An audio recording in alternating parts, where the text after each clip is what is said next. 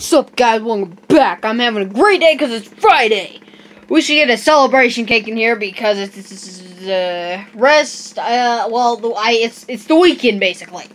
To celebrate, we have the sub here. You see this guy right here? That's like the second time I've used my foot in a video to point at something. And we have this guy connected to my little teeny miniature Rockford Fosgate amplifier, which is probably the cutest little thing I've seen. I mean, check. Ooh. I smell something. Alright, anywho, just to show you the size of this. Look at this. Look at my hand. It's tiny. I can smell something. I don't know what it is, but I don't think it's liking it. Oh wait. Oh. Look at that, I'm charring my wires already. Uh-oh.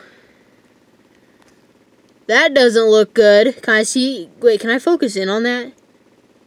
Yeah, you see, that's why you gotta use thicker wire for thicker properties, okay? Because then you sauce your wires, and then it's not very good. Those are kind of the only thing I got, so. Ooh, I can smell them. Yeesh. Of course, these 8 gauges aren't cozy at all. Alright. You are gonna hate this.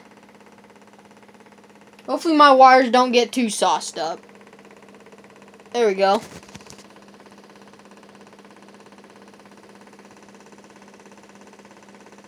Yeah! And this is a full range car audio. No, wait, it's not a full range. It doesn't really have a subsonic filter on it. So it can play to 1 hertz, which is crazy. Ooh, oh god. Yep, they stink. Give me Christmas. Ooh. I could probably just peel the stuff right off of them. Ooh. Look at that. That focus?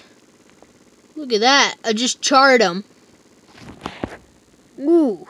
What about my positive wire? My positive seems to be doing okay.